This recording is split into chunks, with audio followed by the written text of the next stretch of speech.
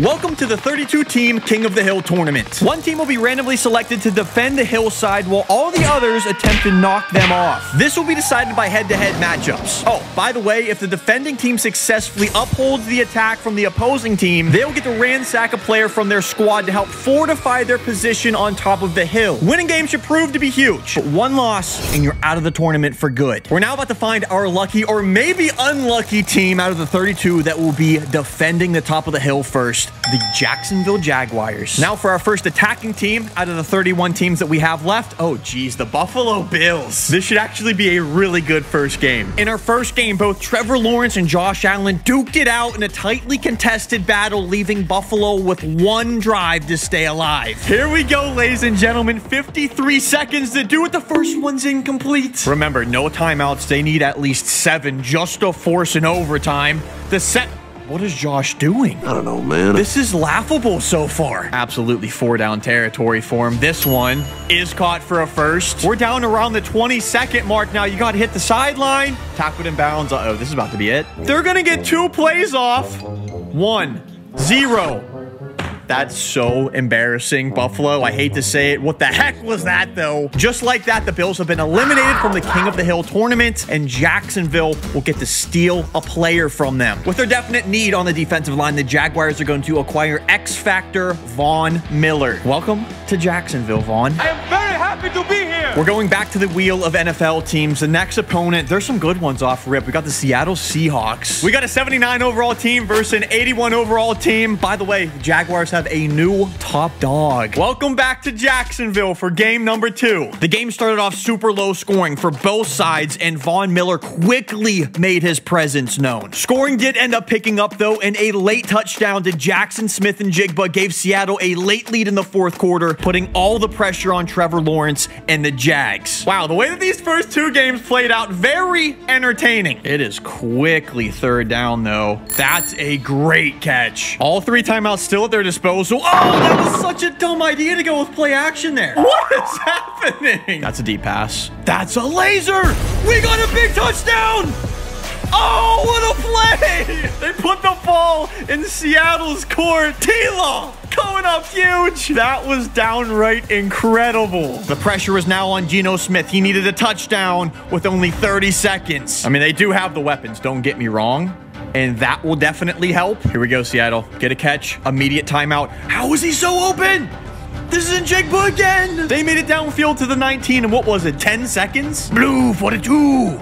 Oh, hey, hiked it. He hiked it. He sees a look. It's an out. Inside the 10 now. It does not get any more exciting than this. King of the Hill tournament on the line. Somebody's going to be eliminated with this play right here. It's going to be Jacksonville. Seattle with an insane fourth quarter drive. I hope we have more games like that. That was amazing. So Jacksonville is officially eliminated. Seattle will move up into their spot. To be clear, they don't get a chance to steal a player from the Jaguars. They only get that when defending their land. And we're going to find out who they're going up against right now. The attacking team will be the Vikings. It seemed like the Vikings defense just couldn't hold up against all of Seattle's weapons, giving the Seahawks the win and allowing them to acquire Justin Jefferson, making their wide receiver room quite possibly unstoppable. The next King of the Hill attacker was the Indianapolis Colts. And no surprise here, JJ made a few big plays to easily help his team knock off another opponent, also granting them with another player, Quentin Nelson. We quickly moved on to team number 5, which was the New England Patriots. And under Bailey Zappi, all heck broke loose in their first drive of the game, and let's just say things didn't exactly get better from there. Matthew Judon was injured, so we had to go with our next best option, which was Trent Brown at left tackle. With all these wins, Seattle is starting to build up quite a good roster that these NFL teams should maybe starting to get a little bit scared of. This wheel spin right here will be Seattle's 5th game, 4th time defending. We have a tough matchup versus the Cleveland Browns. They have a good roster. We're hopping on in here to the 4th quarter. This is insane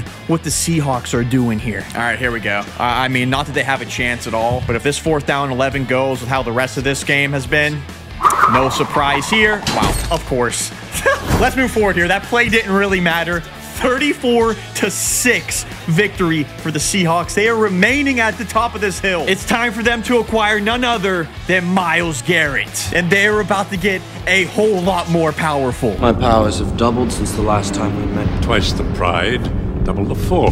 We got the Tennessee Titans next. Against all odds, the Titans not only put up a fight, but they managed a 2-score lead heading into the final quarter of the game. I don't know how this has happened. Despite them being backed up, Seattle started to move the ball. Big 3rd and 2. They got another one. Here we go again. This game is definitely not over yet. The 2-minute warning hits, but we're inside the 5. We got a super spreader offense. Noah Fant. As easy as can be. And hold on just one moment. Seattle just needs to stop. They're going to run. Milk clock. That's not a first down. Here it is to eliminate Seattle from the hill. And Derrick Henry and the Titans do it. The super squad has been upset, and we have a new king of the hill. I will say Seattle just wasn't fortunate enough to verse a team that had a quarterback that they could steal. The Titans would definitely like to do that. Not going to get a chance here, though. We got the Falcons. This game was a sloppy one. No offense was really able to get in a groove whatsoever. Check this out. We have another team that's in jeopardy of getting knocked off the hill. I will say this. Bijan has maybe been the only bright spot on either side of each offense. Tennessee is not exactly looking hot. That might have just done it. And yeah, just like that, the Falcons nail the ball out, and we have another new king of the hill defender. Congratulations to them, Tennessee Titans. You're gone forever. Washington was up next to attack. Though it was a tight one, the Falcons were able to take care of the Washington Commanders, granting them Terry McLaurin at a much-needed wide receiver position. Their next matchup was against the Bengals, and they didn't seem to be prepared for Joe Mixon, who scored not 1, not 2, but 3 touchdowns to give us yet another king of the hill. There was now a chance for them to defend versus the league's worst team, the Carolina Panthers. And even with Jake Browning at quarterback, let's just say that this game was a clear no contest. Since he picked up one of the only good players on the Panthers, Brian Burns. After that, they met up with the Green Bay Packers, who heavily relied on their defense, and it turns out that's all that they really needed. Green Bay is already our 6th team to become a new king of the hill defender. They now are going to have to get through the New York Giants. Welcome on in, G-Men, to Green Bay. Insanely enough, the Giants, out of all teams, ended up obliterating the Packers. So it's time to make a change. Yeah, it's time to break the chains. Yeah, it's time to bring the pain. Let them know, tell them we are not the same. I'm the one that got the flames. With my team, you know we come to slay. Let them know that I can't believe what I just witnessed with my own 2 eyes. 30-3 with Tommy DeVito at quarterback. This has to be the most unpredictable tournament we've ever done. Still a lot of teams left to go here. The Arizona Cardinals. I'm sure I'm not just speaking for myself when saying I'm shocked the Giants have a chance to defend the hill at home. But, yeah, they didn't do too good of a job at it. The Arizona Cardinals have a chance to defend the hill. Their opponent will be the Broncos. We're just gonna fast forward here in this game. It's over. The Cardinals lost. Nobody's surprised. Broncos are now our new king of the hill yet again. These teams just can't seem to catch a streak. Man, oh man. I know we've been dealing with some not great teams, but come on. Whew. We are now at Mile High Stadium. And hey, guess what? It looks like we have another team that doesn't know how to win after getting up on top of the hill. We need to see 97 yards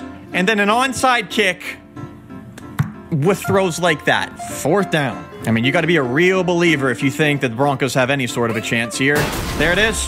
Tampa Bay moving on top of the hill. Denver, yeah, whatever. See you later. You're a disappointment like all these other teams. There's a team, maybe even the New York Jets. If they win this, they might be able to start streaking. The Buccaneers took the Jets to school and put them down so bad that they may never want to see another one of these tournaments again. And as I'm sure you can tell, the Jets have all but given up here. What an impressive performance by Tampa Bay. Got to give them credit. And they're also going to be able to add a player. There was no question they needed help in the secondary, and that Sauce Gardner was going to be that guy. Whew. Who's the next squad? We got the Raiders. This matchup ended up being one of the best that we've seen in quite some time. Followed up by one of the most clutch connections from Baker Mayfield to Mike Evans down at the 1-yard line with minimal time left with a chance to tie the game. Here we go. One timeout, Baker rolls out. Mike Evans is down. He's not in. Here we go. 4th down and goal on the 1. And the Bucs are 5 wide. They have people and they got it. We might be talking about overtime. For overtime. And it's buried. We have our first overtime, people. Buccaneers are going to be getting the ball first. Run. Rashad White got room. Big big run to start. Already at the 40, it was time for Baker to really prove himself. Oh my gosh, Baker Mayfield. Oh my gosh, no, he didn't. Vegas might be on top of the hill. They just need a field goal. There we go, Josh Jacobs. Oh, he ain't lit up, but it looks like he is. We're looking at the line in front of us. The red line to be in field goal range. Oh, they're already in field goal range. This is GG's, boys. Well, not quite. You're on the 10-yard line, for goodness sake. Why would you throw? Okay, I'm not even going to question it. Raiders win, and they will take over the hill. Tampa Bay, I'm sorry to inform you, but you're gone forever. Vegas will be defending against the Cowboys. It's time for the heavy hitters to start rolling in. All right, we're going to pick up things here in the fourth quarter. Here's where we are, 20-13, and we got O'Connell on a QB keeper. Why did he do that? I think they just squandered maybe their last opportunity here. Oh, man, that's a face palm. Dallas is settling for 3, but it's gonna go through, and that might be all that they need. We're now down to 12 teams. And versus the Cowboys, the Rams. This was a 91 overall versus 78 overall team, and what happened is exactly what you'd expect. Yeah, that was pretty boring matchup, but now Dallas is going to be able to pick a player from the Rams squad to take. Mr. Aaron Donald, welcome to the Dallas Cowboys, alongside Micah Parsons on the defensive line. The Cowboys' next opponent, oh, the Dolphins. The Cowgirls ended up pulling away a bit, but this game is definitely far from over. I think there's going to be one more chance for Miami's defense. I don't understand this at all. That's so stupid. It stopped the clock. Wait, is Dallas in field goal range? Oh, shoot. I didn't even realize. They definitely are. For the win. What is happening? What is happening?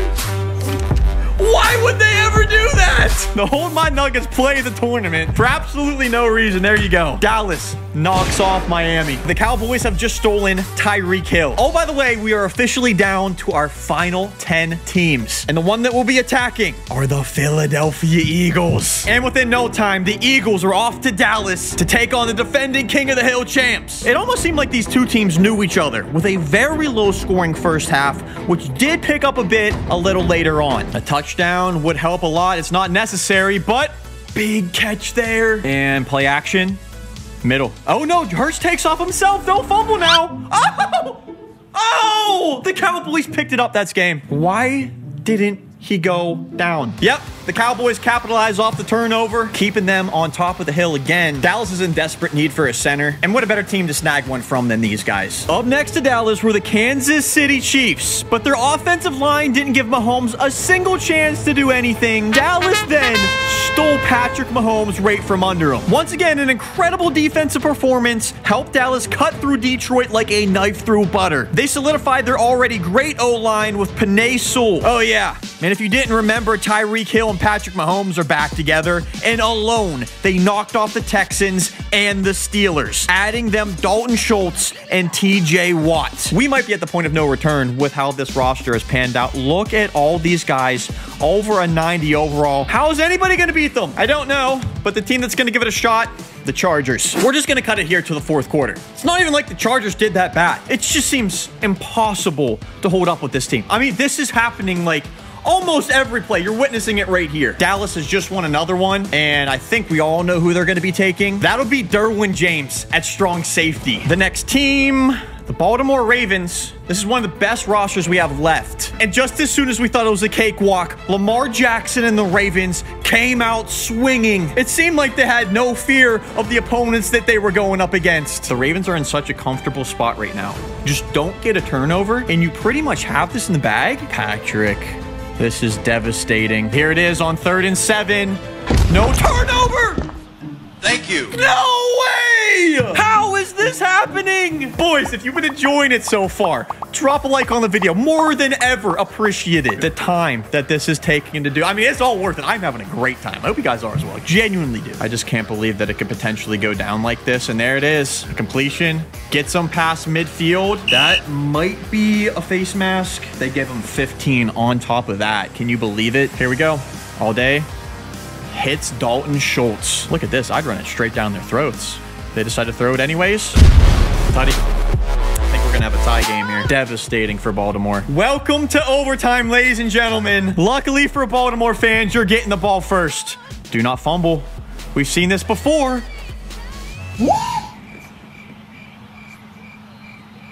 What's up with the fumbling? Why is there so much fumbling? This is crazy. This has got to be the saddest loss I may have ever seen. Kick your field goal and get out of here. Here's the field goal. And that's game. Dallas will remain on top of the hill. Ravens, I got no words for you. Get out of here. Welcome on in, Roquan Smith. Our next team is going to be the Saints. Just going to save us all some time here. This game wasn't even close. We'll pick him up, Tyrann Mathieu. Next team up, the 49ers. Here we go. Just like that, this game was off, and miraculously enough, the San Francisco 49ers showed that they were here to play. Not only that, but they did not back down for this Dallas super team whatsoever, giving them a lead headed into the fourth quarter. Once again, I'm not even for a second going to say this game is over, but holy moly, look where the 49ers have Dallas right now. That's good defense, though. Brock Purdy has been incredible. 3 passing touchdowns. This play is so important here. And Christian McCaffrey just ran it on third. This game is absolutely rigged. I kid you not. The fumbling is so bad. There is no actual way. This is going to go down the same exact way that the last one did, isn't it? Yep, knew it. Look out deep. There's another pass. Oh, no. Patty got the X factor. Look the heck out. Dots are going to start getting laid. They're sending for the end zone. That is as easy as it gets. We are back to a 1-score game. This is seeming like the Ravens game all over again. We're moving ahead here. This 3rd down and 5 is going to tell it all. Brock Purdy with his legs. You got to get down. He didn't fumble. It's 4th and inches, though. Wow. Patrick Mahomes is going to get the ball. 97 yards with a minute, no timeouts. Oh, wait a second. We got X factors on both sides of the ball. They ran it. I mean, it worked, but why? The sidelines are Dallas's friend. Obviously, San Francisco knows that. What was that? What is this? We're now down under 20 seconds. Tyreek Hill and CeeDee Lamb are out there. And that's a heave. No way. No way. What good defense. Here comes the last play. I hope they try another heave. It's not a Hail Mary, but he is going deep. Oh, my goodness. Nope. Oh, my goodness. That is game. San Francisco, you have just taken over. Dallas's 10-game winning streak has come to an end. 1 game before the championship. Congratulations, San Fran. You are our new king of the hill. Here we go. This is to decide the true king of the hill. We got the Chicago Bears and the San Francisco 49ers. It is the story of David versus Goliath. Our big game started, and Justin Fields started connecting an early touchdown, followed up by a big defensive stop and some more scoring for Chicago. At this point, they were up 3 scores heading late into this game. No, I'm just kidding. Bears lost. Congratulations, San Fran. You are our king of the hill.